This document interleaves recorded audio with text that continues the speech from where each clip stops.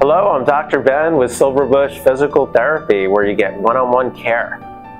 Let's talk about how to get out of a chair the correct way. You may have thought you knew how to do this, but then one day you started to feel lower back pain or knee pain and you wondered, is there a better way? There generally is. So let's give this a shot and see if this doesn't eliminate the pain or at least take away some of it as you heal and maybe go through physical therapy.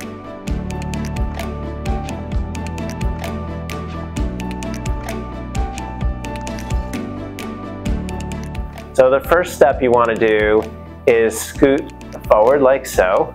You want to take your feet and slide them back.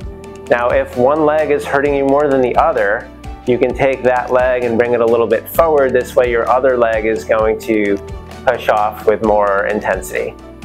Mine isn't, so I'm going to keep both back. So from this position, I want to lean forward using my abs to do so. And I could rock if I need to gain momentum. Or if I feel good, I can simply press with both feet, hands, and lean forward at the same time to get up.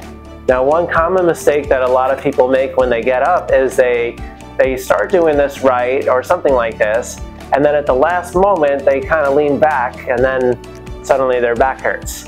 So make sure you avoid that. If you'd like to make an appointment, give us a call. Also, if you'd like to support our channel, click the link below. And as always, if you like these videos, remember to like, comment, and subscribe.